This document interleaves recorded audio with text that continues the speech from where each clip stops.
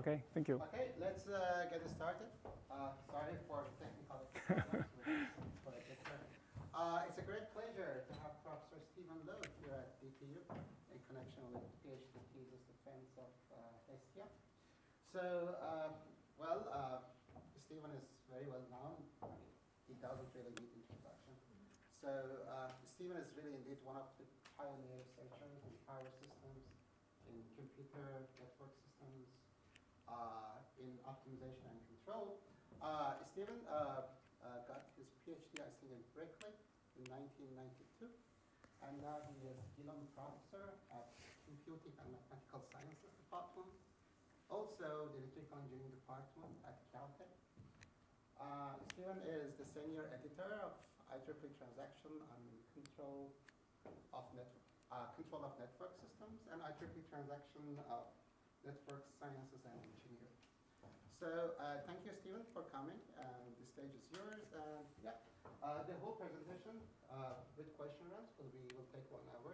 Okay. And it's up to you to allow people to interrupt you or not. Okay. The stage is yours.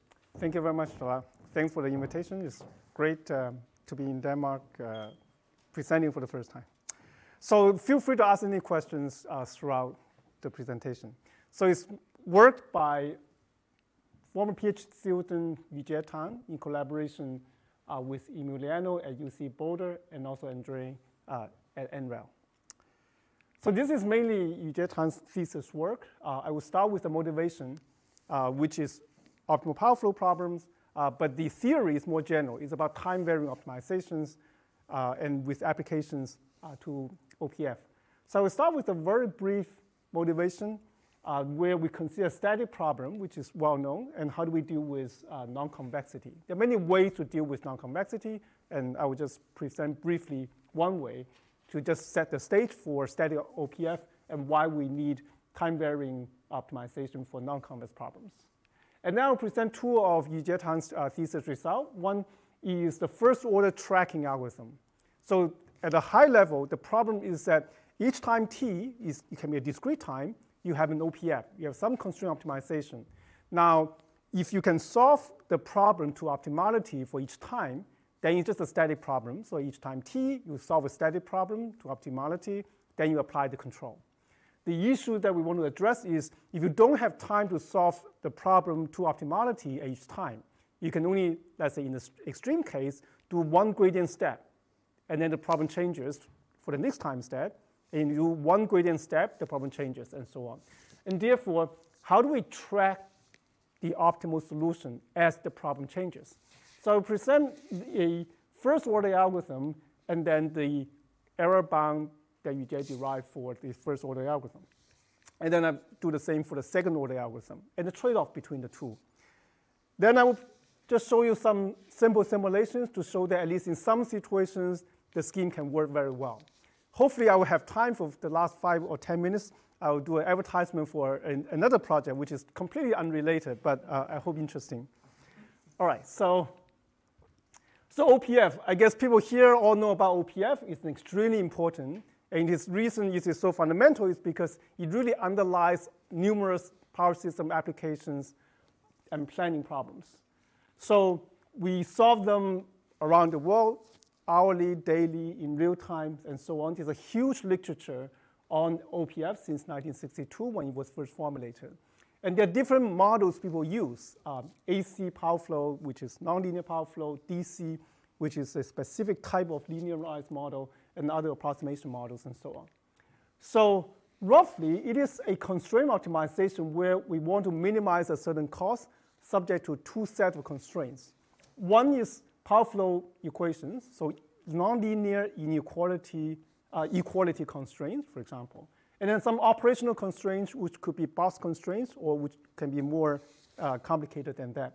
But roughly, there is 2 sets of constraints, one for the power flow equations, one for some operational constraints. Depending on the application, there can be more different types of constraints, or even binary variables, and so on. But it's constraint optimization, that's optimal power flow.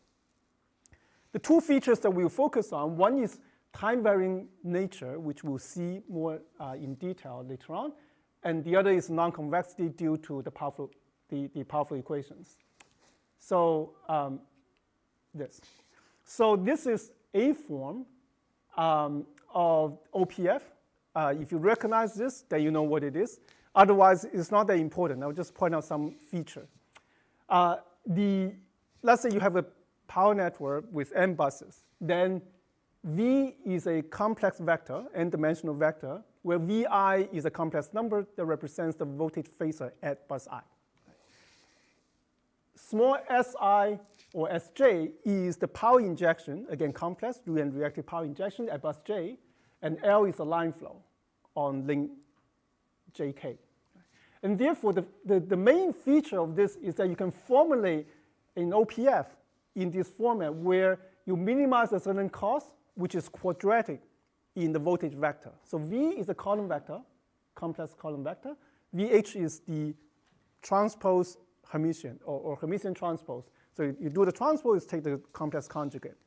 And therefore, this VVH is really a rank 1 matrix. It's an n by n matrix, right? Which is quadratic in the voltage vector. This is the power flow equation, so you can which represents the power balance at each bus j. So the net injection as bus j is a function of, again, VVH. So Yj depends on the impedance matrix, 1 for each j. It represents the topology and impedances in the networks and so on. You can also express line flow in terms of the voltage vector, and then this is some injection limits. So if on bus j there's a generator, then there will be generation capacity, for example. So again, these are complex numbers. So each inequality really represents two, one for real power, one for imaginary power.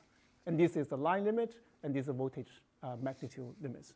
So this is a very simple form of OPF. Again, in practice, depending on your applications, you could have many more variables and constraints, security constraints, and even binary variables and so on. So the problem in this formulation is difficult because the matrix Yj that describes the network topology impedances are not Hermitian. It's not positive semi-definite. So, right, okay. So this is a general formulation, and it includes, for example, if some of the loads on the buses are fixed. So these are the parameters, not optimization variable. Then you simply set the lower bound and upper bound to be the same value, and that fixes Sj to be a parameter. Right? And therefore, we're going to use the voltage vector for the entire network, n-dimensional vector, the injections and the line flows to be optimization variables in general, even though some of the components can be just parameters. Is non-convex because Yj, one for each bus j, is not Hermitian, it's not positive semi-definite, and that's why this is non-convex. And this is famous picture from Ian Hisken that shows for a very simple 3-bus problem, if you formulate the OPF, if you project to two of those variables or 3 of those variables, then the feasible set is this really beautiful, ugly region surface. That's the feasible set. That's the non-convex. And therefore, computation is really difficult. And there are many ways people deal with non-convexity. You can linearize it, and DC approximation is one particular linearization. You could do semi-definite realization. You could do QC realizations and strong SOCP realizations, and so on. So the semi-definite realization is the standard trick where this is if you eliminate the injections and also the line flows using the equality constraints, then you can express everything only in terms of voltage vector. And therefore, the problem can be reduced to this form where the variables are the voltage vectors, and then this is OPF. So this is quadratic constrained quadratic program, and it's non-convex. And a simple observation is that everywhere the variable voltage appears, it appears as this quadratic form VVH, which is, again, a rank 1 matrix. And therefore, you can equivalently write this problem instead in terms of voltage vector in terms of W.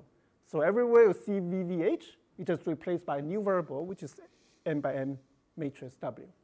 And the important feature of this transformation is that even though this is quadratic in the variable voltage vector V, this is linear in W.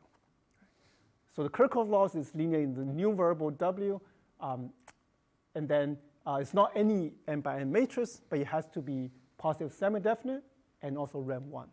So the two problems are equivalent in the sense if we solve this problem, which is convex, you get optimal matrix W, then you can recover an optimal solution for the original problem, except for a shift angle.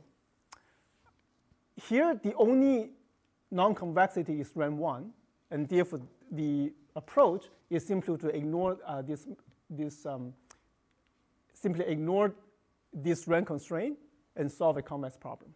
Then once you get an optimal solution W optimal, then you check whether it has RAM1. If it does have a RAM1, then you're done. You can recover an optimal solution for the original non-convex problem. But if you solve the relaxation without RAM constraint, you get an optimal solution which is not RAM1. Then you are stuck. It's not very clear what an optimal solution of relaxation that is not RAM1 tells us. So we can do heuristic things. We can, from the non-RAM1 optimal W, we can extract a voltage vector, which will not be feasible because it won't satisfy the Kirchhoff laws. But you can use that as your starting point and run some local algorithm and hope to converge. So there are heuristics one can do, and empirically it seems to work very well. But there's very little thing we can guarantee. So in summary, this is the relaxation. The idea is that instead of solving this problem where the feasible set is non-convex, which is hard to deal with, we solve a different problem where the feasible set is convex, is lived in a convex space. And then you hope that the optimal solution here has RAM1. OK, so things you can prove is that let's say if you have a network which has a tree topology, say the radial network, then it turns out you don't have to solve SCP, which is computationally quite intensive. So for large-scale network, it is still not very practical. But if the network is radial, then you can solve SOCP, which is much simpler, orders of magnitude faster. And therefore, for radial network, you can always solve SOCP. And the reason we care about radial network is because almost all distribution systems are radial networks. And a lot of the smart grid innovations will appear first in distribution systems. So for radial networks, then, there are sufficient conditions that will guarantee about the problem data. They will guarantee if you solve SOCP, it will always work. That is, you will always get an optimal solution from the SOCP, from which you can extract an optimal solution for your original non-convex OPF. So the sufficient conditions that people have developed, there are three types. One are sufficient conditions that have to do with the injection bounds, so the power injection bounds. The second type will be that the voltage upper bounds will not be tight at the optimal point, and there's some other technical conditions. But the essential feature is that the voltage upper bounds cannot be tight for the second type of sufficient conditions. And the third has to do with the phase angle bounds. So phase angle bounds need to satisfy certain conditions. So if any one of those three types of conditions is satisfied, then SOCP is guaranteed to work for your radial network problem. So let me just show you, to give you a concrete idea, one of these, the first type. So for the first type, the condition looks like the following.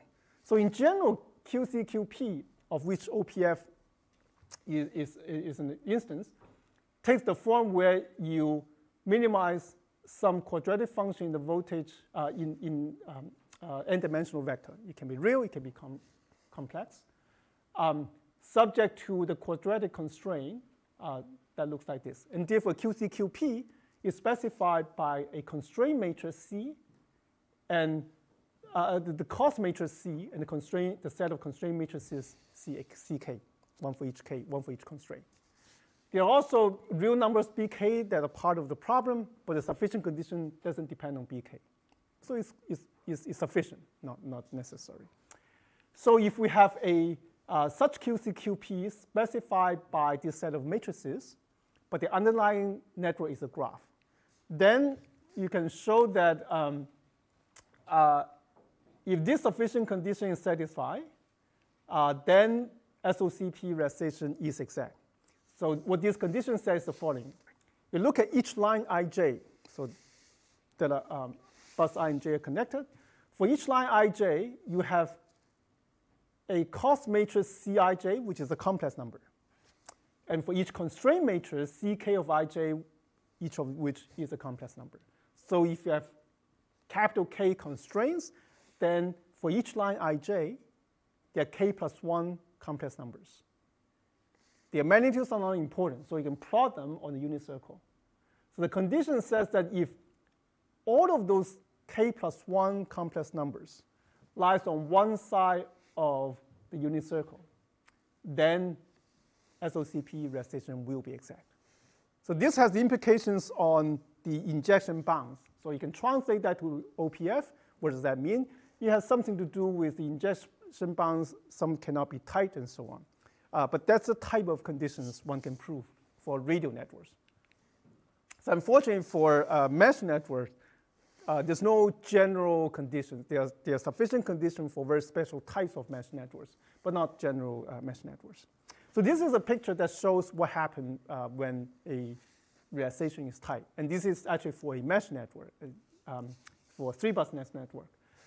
When you project to certain variables, so P1, P2 are the real powers at bus 1 and bus 2, the feasible set is this black line, which is non-convex. When you do SDP relaxation, you are enlarging the feasible set to be the purple region that contains the black line. And it turns out that the two have the same boundary on this end. When you do SOCP relaxation, it's the yellow region, which turns out to strictly contain the purple region. So again, it's a mesh network. And therefore, even though we don't have sufficient conditions, empirically, very often, when you run SDP relaxation, even for mesh network, often the optimal matrix will have rank 1. So what happened in this case is that the cost function goes like this.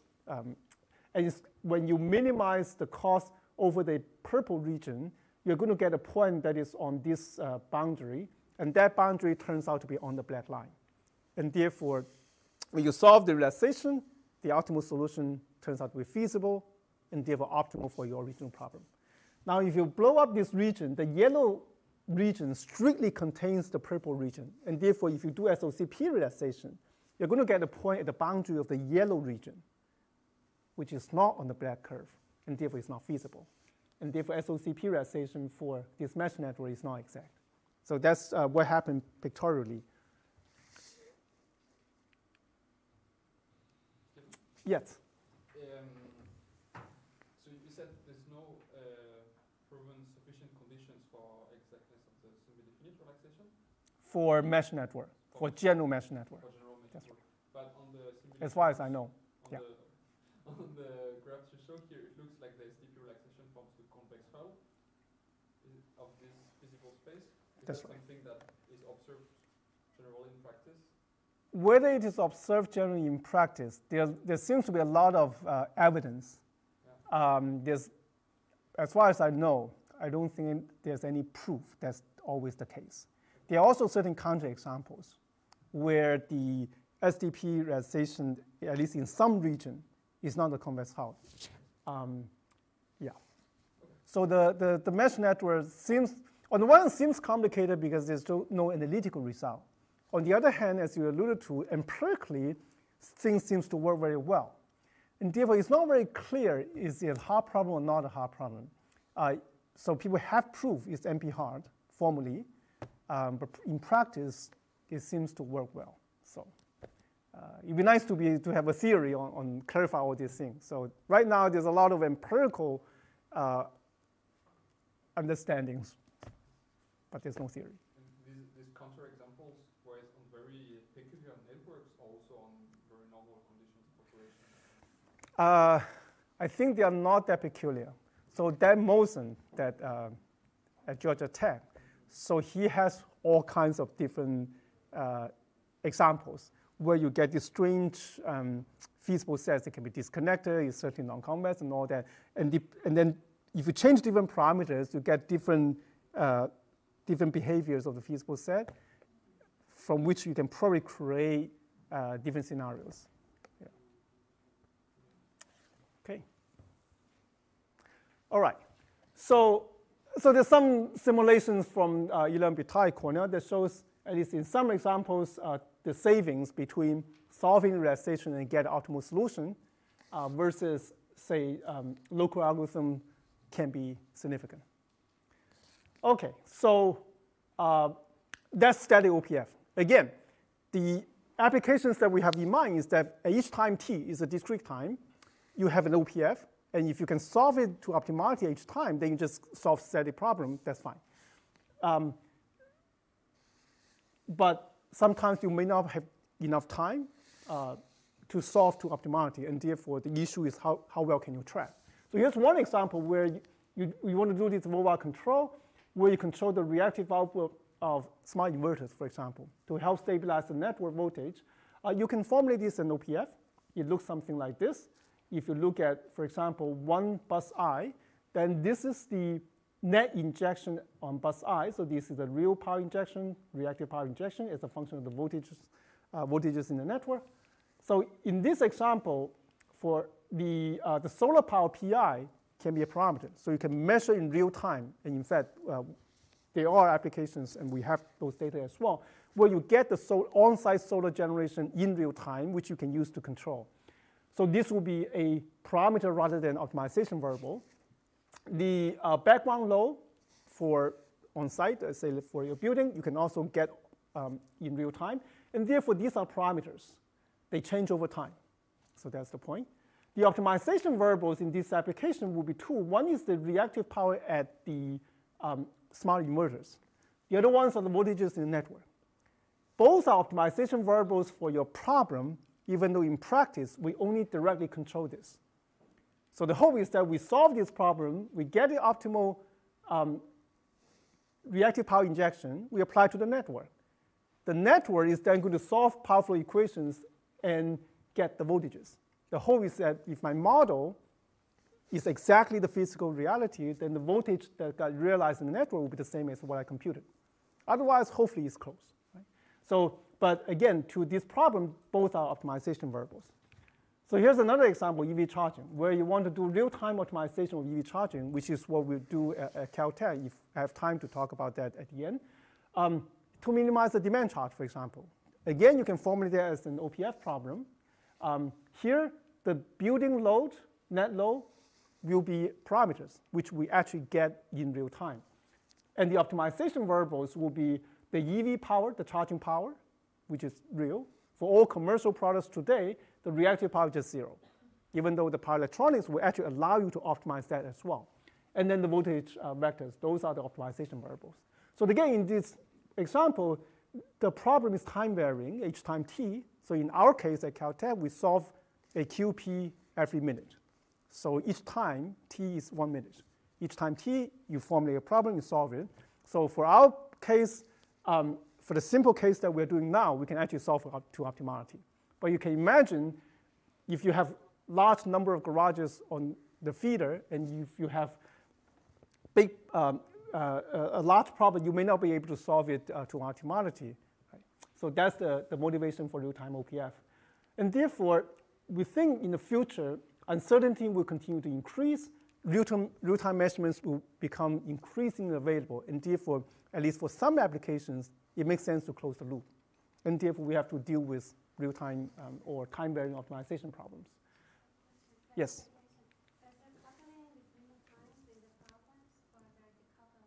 So at each time, coupling across time.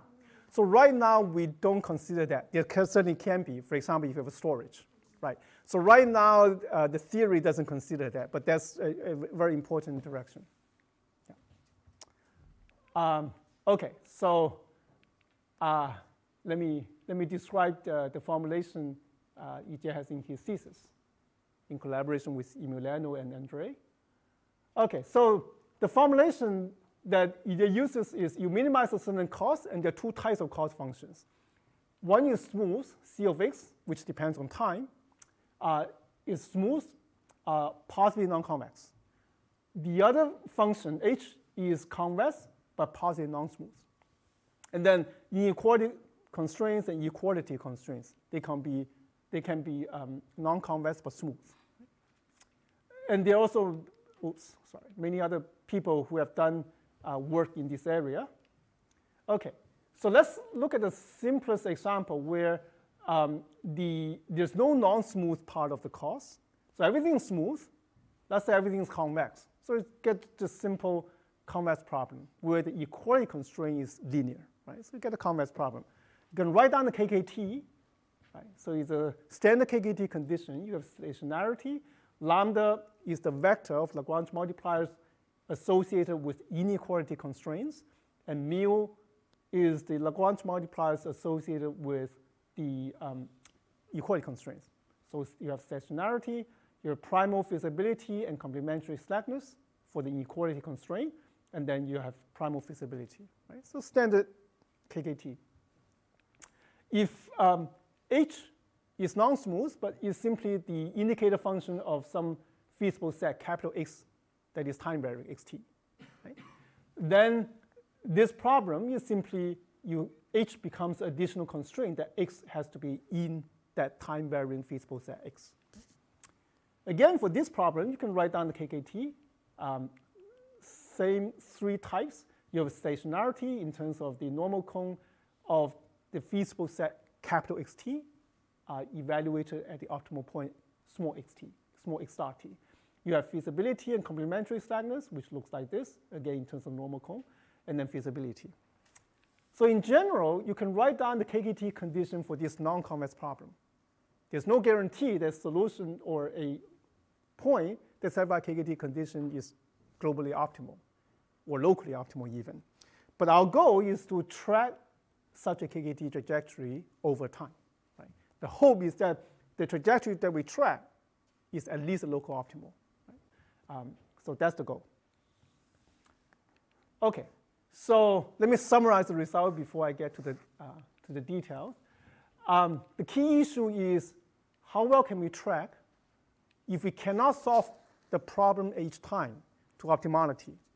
So you can do a few iterations each time. Let's say in the extreme case, you just do one iteration. Right? One gradient step, and then the problem changes. You do another gradient step, the problem changes, and so on. Right? And the question is, how well can you track? How do you track it, and then can you prove error bound? So what Yujie and his collaborator proves is that they looked at two types of algorithms. One is the first order algorithm, which is very simple, as you will see. But you need dual regularization to help track it. But the dual regularization also introduces some error. So there's a trade-off. And then there's also a class of second order algorithm, which is faster and therefore can track better. But it involves more computation per time t. Right? So we will see that. And then for each type, you derive the bound on the tracking error. So I've defined exactly what is tracking errors and the bound. And I will show you some simulations. Okay, so a little bit more detail. In terms of performance for first order algorithm, it's a proximal primal-dual algorithm, but with dual regularization. So we'll see the detail in a moment. And again, the idea is that the regularization enhances strict concavity in the dual variable, and that speed up the tracking. And he was able to derive a bound on tracking error in terms roughly of three types of things. One is how fast the problem changes in terms of how fast the primal and dual variable, the optimal primal and dual variable h time t changes from t minus 1 to t. Okay. So z is the primal variable and the dual variable. So it's x star, lambda star, mu star. The second component is some degree of nonlinearity of the functions, and therefore non-convexity. It is a complicated expression in terms of the parameters of the problem, but roughly it is a measure of how nonlinear the problem is. And the third is, as I mentioned earlier, that some error, again, some explicit expression in terms of parameters, but it's a measure of the error due to the dual regularization. Right? So we see that bound in terms of these three types of things. For second algorithm, the idea is that for each time t, you solve a quasi-Newton problem. And the basic idea is that you look at this, the cost function, which has a smooth part and non-smooth part. You approximate the smooth part by a quadratic function, which is, again, the smooth part can be non-convex, but you approximate by a quadratic function, convex quadratic function, with approximate Hessian. And therefore, you solve a QP, convex QP, at each time t. It's more involved computationally, but for your problem, it may be doable. And then he bounds the tracking error, again, in terms of how fast the KKT point shifts, some error that measures the approximation, quadratic approximation, including the approximation of the Hessian, and then the error due to dual regularization.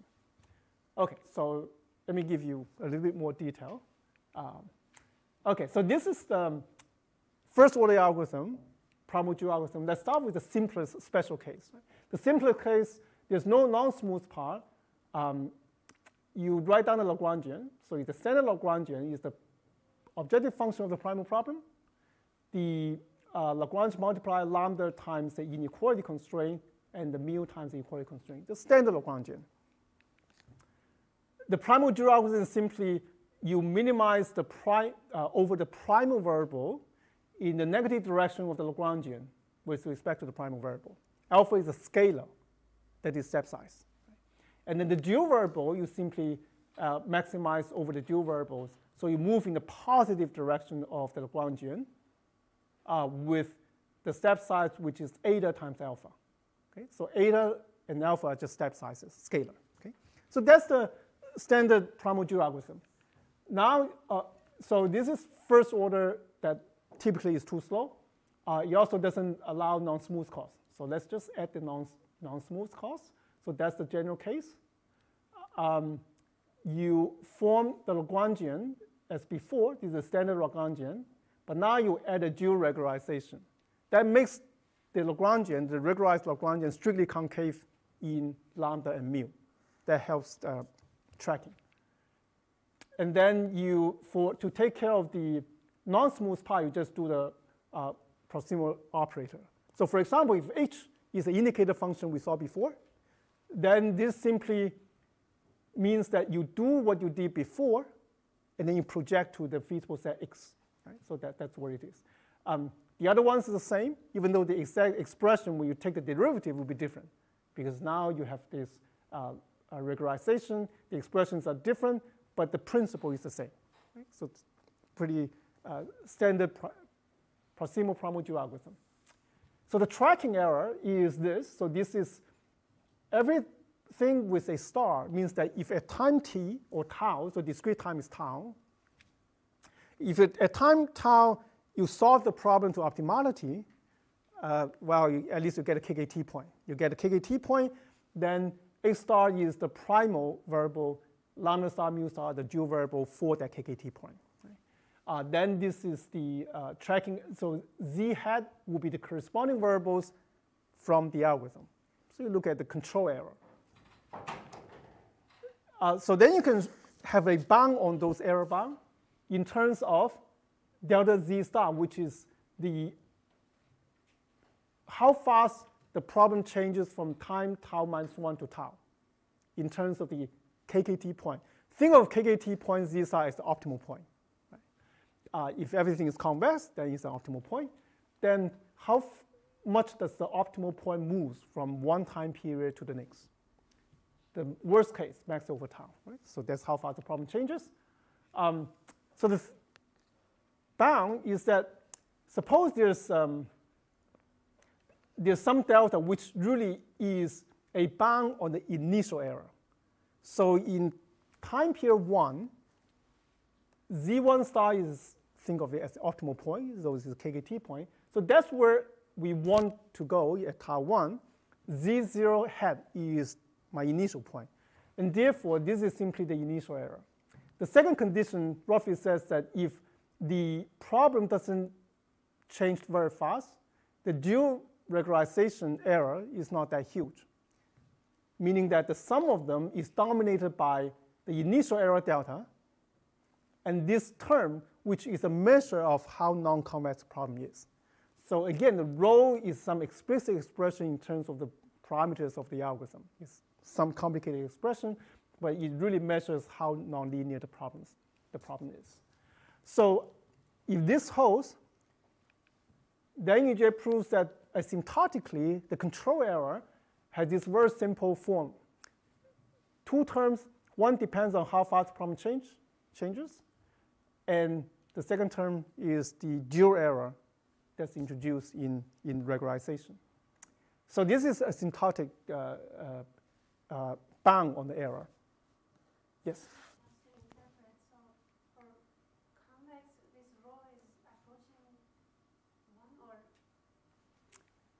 So the rho will be less between 0 and 1. I guess the question is that if the problem is convex, will it not very clear. And the reason is that rho is, that you just derived is quite complicated. It's not very clear if the problem is convex, whether the rho will approach 0. The hope is that you will, but because the derivation is of approximations, it's not very clear that you will. But if it's non-convex, then upper bound is, okay, that's a tighter upper bound on the right-hand side. Right. Yeah. Yeah. The hope is that it does. But his result is, right, okay, because of this condition that the temporal fluctuation and the dual error is dominated by this term, this is also less than this simple expression. But again, the idea is the same. Those three parameters, how fast the problem changes, the non-convexity, and also dual error that determines the bound. So his result is actually non-asymptotic. So there is a term for every time tau, there's this term, but rho tau tends to 0 asymptotically. Okay, so that's the first order, the second order algorithm. Okay. So let's start with a simple case where it's unconstrained and smooth. So in that case, the standard thing is to write down the KKT condition, which is simply the gradient equals 0. And then the Newton algorithm is to move in the negative direction of the gradient, scaled by some approximation of the Hessian, or inverse of the Hessian. So if B is exact Hessian, then this is a Newton algorithm. So this is a standard Newton algorithm, and the idea behind this algorithm is very simple, that at each point, say x hat tau minus 1, this is where I am now, at the beginning of time tau, I approximate the cost at this point by the quadratic function. So that's the idea. And therefore, I have a quadratic problem, convex. I can solve it exactly. And therefore, if you approximate the cost function by this quadratic function with an approximate Hessian, you minimize unconstrained, you minimize this quadratic function, then the minimizer is this. So that's the idea behind this Newton algorithm. If the problem is smooth, unconstrained. If the problem is not smooth, you would do essentially the same thing. So the problem is non-smooth now, but it's still unconstrained.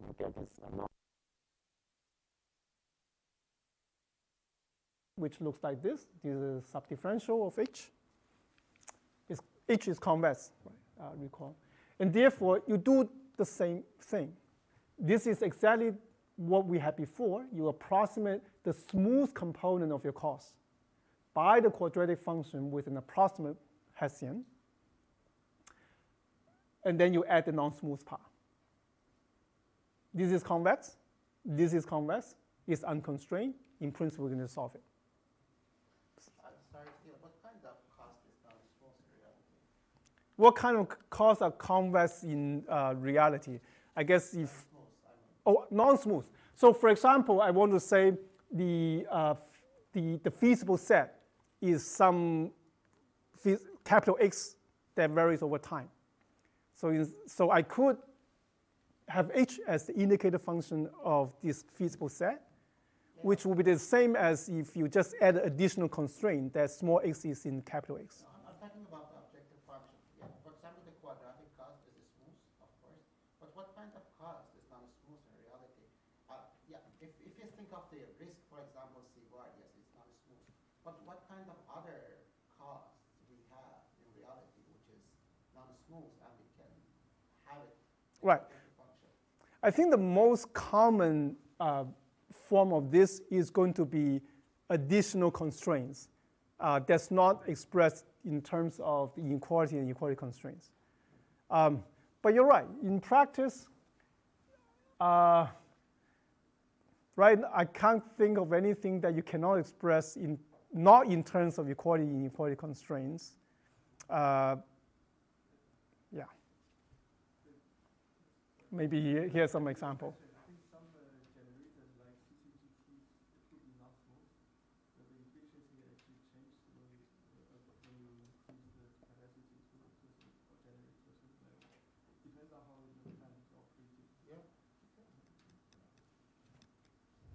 Thank you.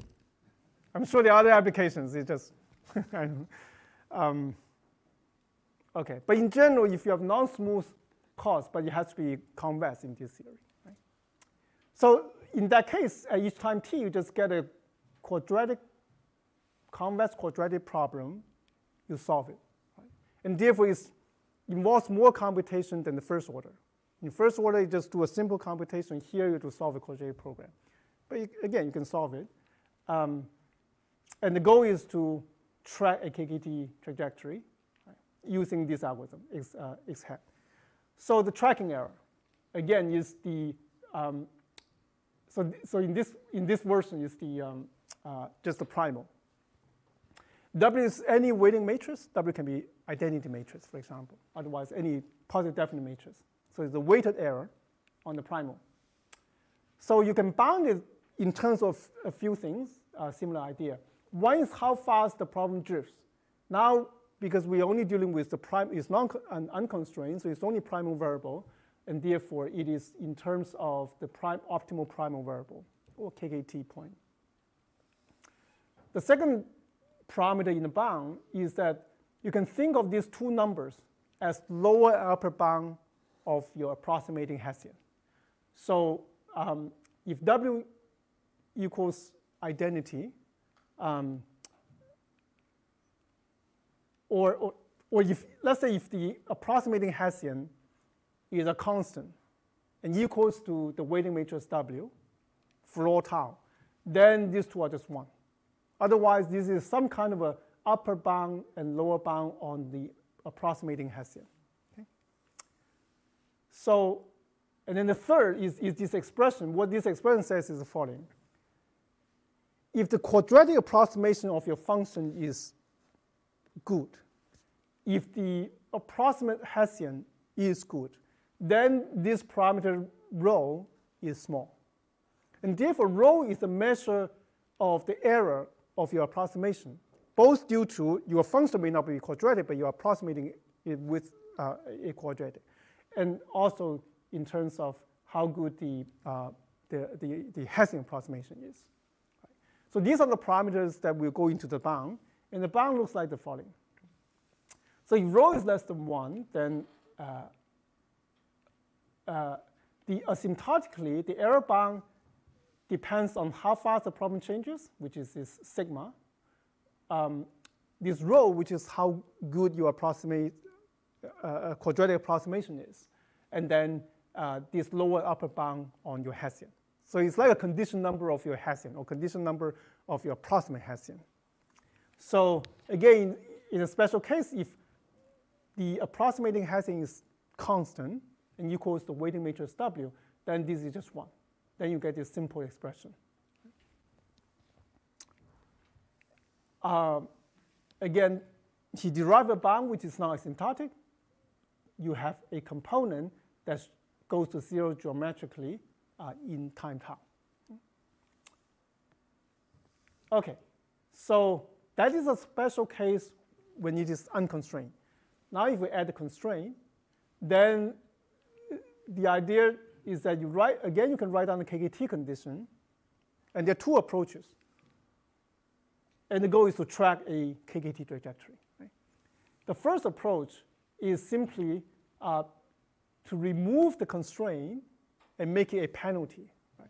So you can define a penalty function. If the constraints are violated, then you have a penalty. And then you form the unconstrained problem with the penalty. Right? So it's the original cost, C and H, plus the penalty, appropriately scaled. Then you get an unconstrained problem. You just use the previous theory. You can apply the tracking algorithm and the error bounds for the unconstrained case. That's the first approach. The second approach, again, is a primal-dual approach. So you can approximate the smooth part, which is this, of the cost function by a quadratic, and then you add the non-smooth part. Right?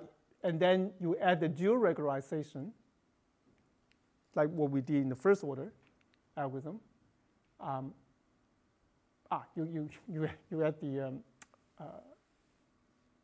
you add the regularization. Okay. Then in each iteration, you solve this min-max problem. So it's a primal-dual on your convex quadratic algorithm, convex quadratic problem. Again, it's more computationally intensive than first order algorithm, but it's convex, it's quadratic. In principle, you can just solve it. The solution of this is what you apply to the network at each time tau. Then you can do the analysis.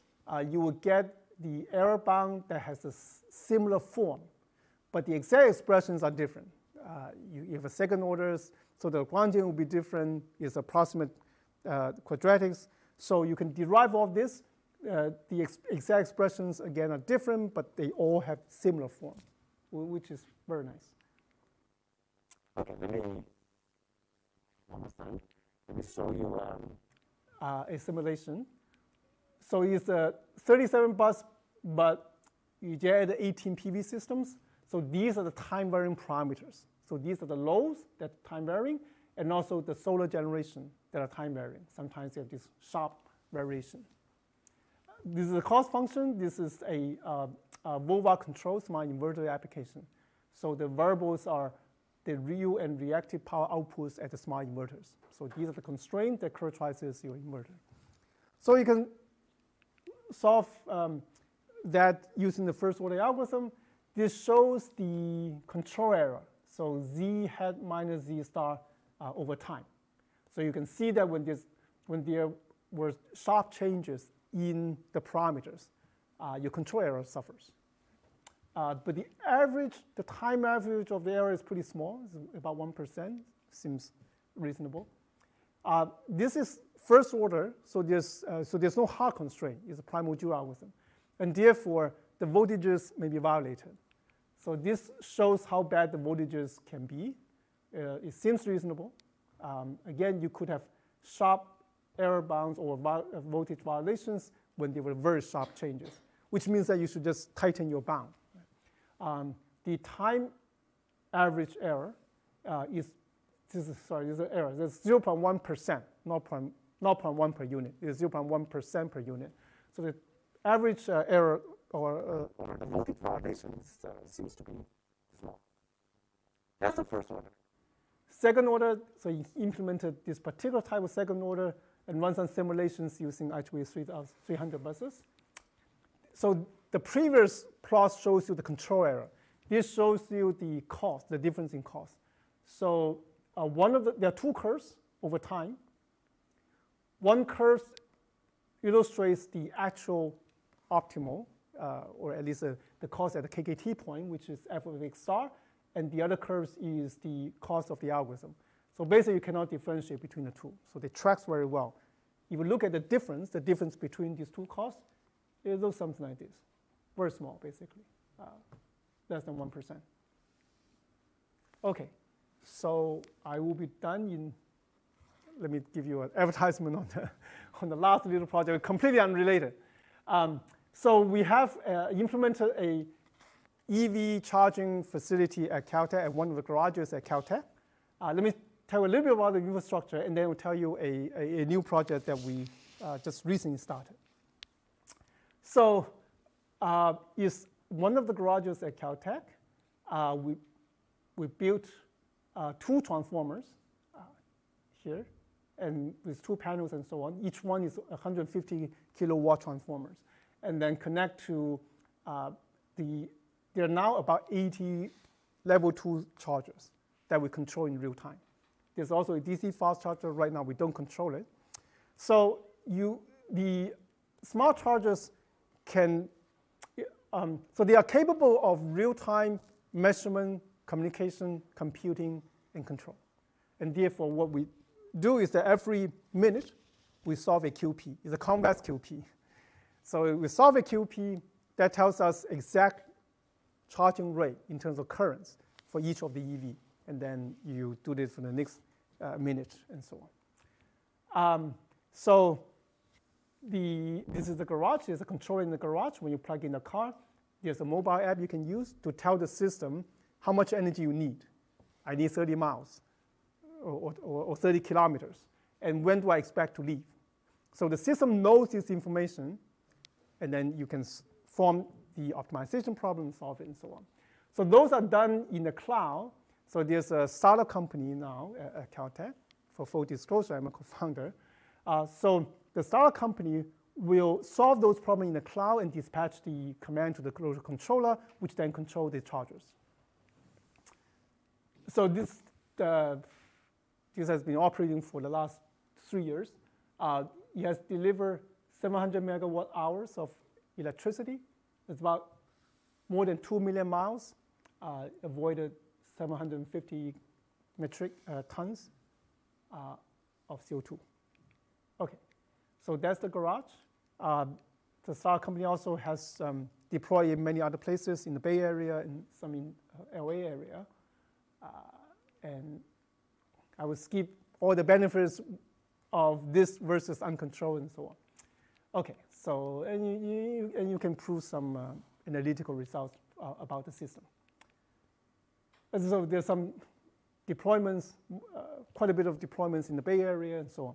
Okay, so the project that we are, okay. So this is a picture of the actual charging curve. So this is time. This is current, the charging current. There are 60 cars maybe. So it's a 60 curve, one for each car. So you can show the actual charging in real time. So we started to operate, but it was a prototype. We continued to improve and everything. But we started to operate February 2016. So you can see the steady increase in the usage. The statistics that seems to be pretty consistent across multiple data sets from us, but also from others. For example, typically each session takes about 6 hours. It's a workplace. But they typically finish charging in 2 hours.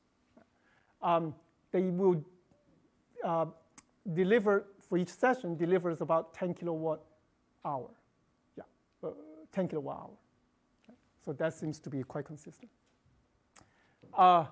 With and without optimization, you can save capacity, infrastructure capacity. So it's transformers and conduits and cables and so on. Between 3 to 4 times. So that's the benefit that's one major benefit of smart charging, not surprisingly. Right? If you optimize, you can save a lot of infrastructure. So for the facility at Caltech and JPL, it's 3 to 4 times. So significant. Okay, so the project that we recently started that I really wanted to tell you about is that we want to, okay, so here's the motivation. Sorry, I'll get to that. So for people interested in algorithm research, like ourselves, we typically use models, math or simulation models, which are pretty unrealistic because we don't have realistic data, we don't have realistic simulators, and we certainly don't have opportunity to field test our algorithm. Right? And the project that we are starting now wants to change that. So we have this facility, which is a commercial operation now, but we want to build an intermediate layer on top of this facility that would allow people to do smart grid research or EV charging or pricing research on top of this facility.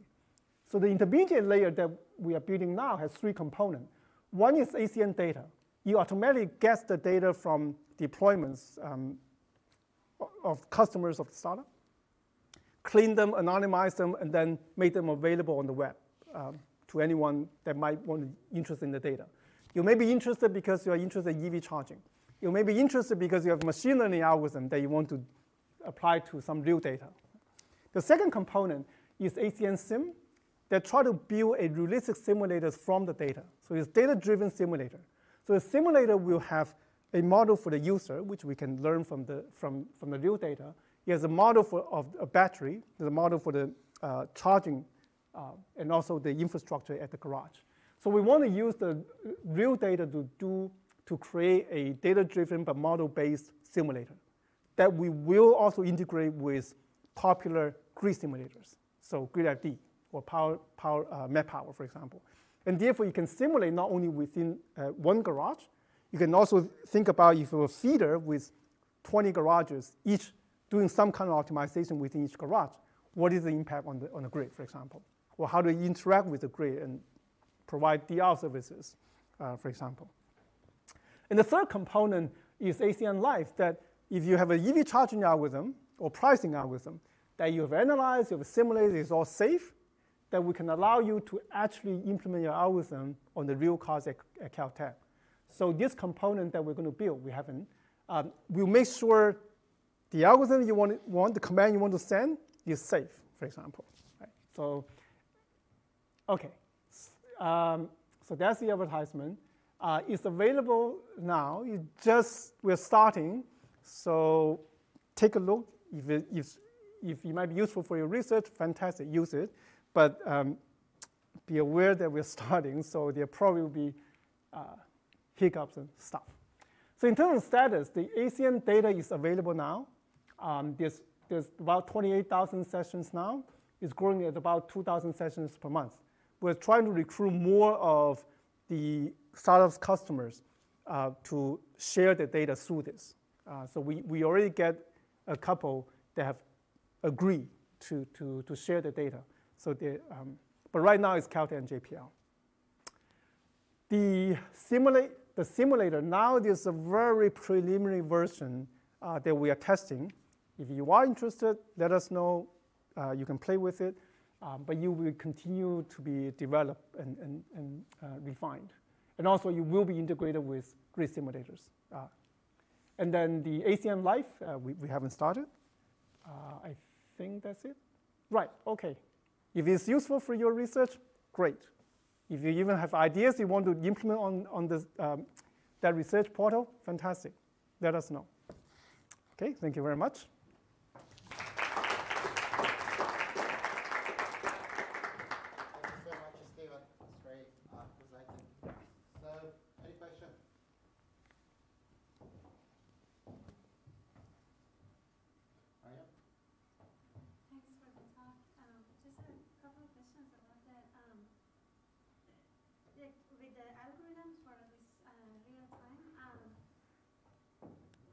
You know the time variation of this, whatever parameter that is time, or you measure it at each time, is that right? That's right. Is there some tuning parameter in the optimization that you can, because you have some knowledge about how fast this is changing, and maybe you could incorporate that in the kind of in the optimization, in the step size or whatever. Is that something that makes sense, or you looked at? It will make sense. We have not looked at that. So as you said, if we know how fast it changes, for example, maybe we can incorporate that information in maybe how we choose the step size and so on. We haven't looked at that yet. So right now, the result is simply, given how fast it changes, which we cannot change, then the bound depends on that parameter. And then for constraint satisfaction, does the penalty function method, can you use that to ensure you're always satisfying at each time step? No. Why? Because so if we dualize the constraint, yeah, and it's always transient, it's not optimality. But could you get some bounds on how much you violate? Similar Right. It's maybe normal lambda minus lambda. That's right. I don't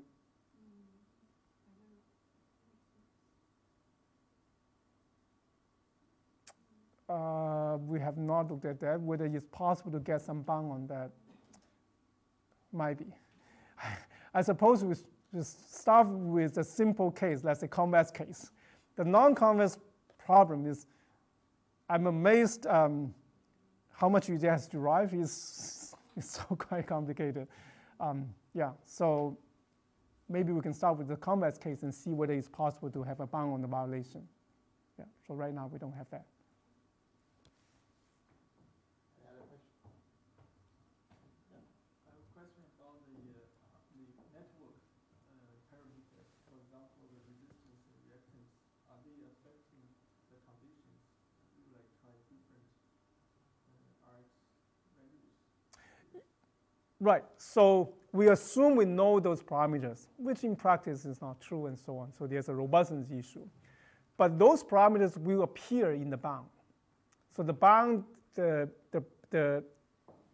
thing that we have, like the rho and the E of D's and so on, so those are explicit expressions of parameters of the network, the step size, parameter of the algorithms, and so on. So they will appear in those expressions. Whether one can say something about, let's say, if your network has parameters that satisfy this condition, then the bound will be better or worse, we don't know. Presumably one can analyze something along that line, but we haven't. Any question? I may have one irrelevant question. Let's see. Last week with Uday, we were talking about this regularization term and how to interpret it economically. And I understand that you didn't consider the economic aspects of the OPF, but assume that one day we solve the OPF problem nicely, and you like the price and find the market interpretations. So this dual regularization is so nice. It makes the objective function totally convex, very nice. But at the end of the day, how we can interpret it economically, specifically by choosing different values of epsilon, we may end up with different solutions, or if we consider different epsilons for different, I don't know, terms, we may have problems. Do you have any idea, any clue what, I mean, for economists, what this epsilon means?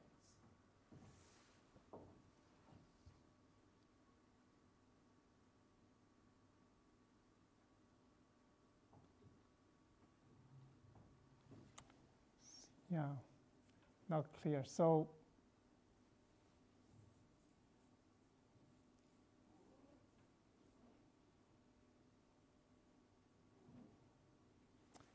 not clear. Yeah, yeah, that's interesting question. In power system, in that the Lagrange multiplier is actually very important. Those are prices that people care about. yeah. Now, if you distort them for computational reasons, what does that mean economically? Yeah, I don't know. Yeah. Interesting. Thank you so much, Steven. All right. Okay, great. Thanks.